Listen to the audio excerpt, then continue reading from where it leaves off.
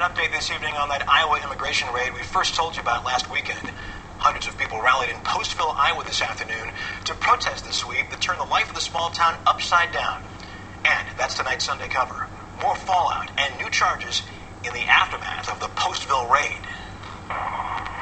It was the largest single immigration raid in the country. 700 warrants, 300 arrests.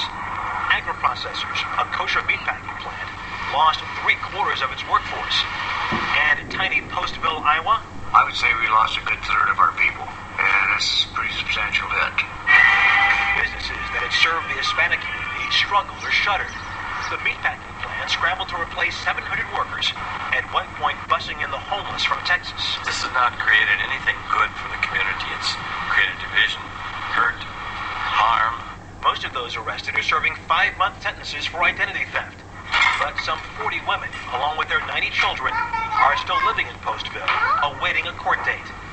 Unable to work, the families are completely dependent on St. Bridget's Catholic Church for food, rent money, and medical care.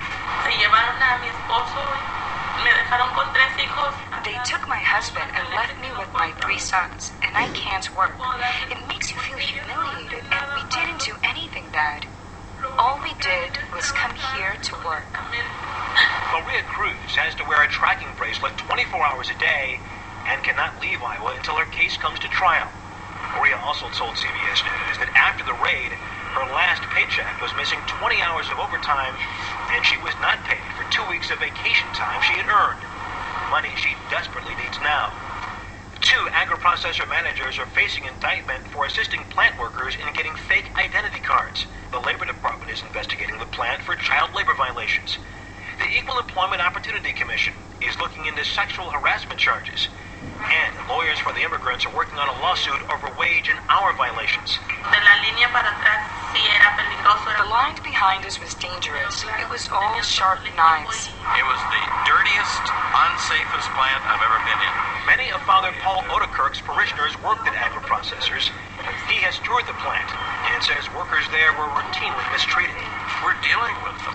We've seen the kid without the 3 fingers and the one with his hand missing. When I was a pastor here, I took how many people to the doctor because of cuts? Agriprocessors would not discuss any pending litigation, but says it has begun to make changes in the plant. We have hired a compliance officer that was reported to everybody, and I'm not going to get into the details, but I think it was reported that there was many new and improved systems. Still, that's not enough for Father Paul. So they have a responsibility to this whole community that they never really lived up to.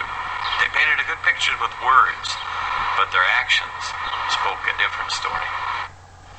A delegation from the Congressional Hispanic Caucus went to Postville yesterday and heard some 3 hours of testimony from former workers and family members.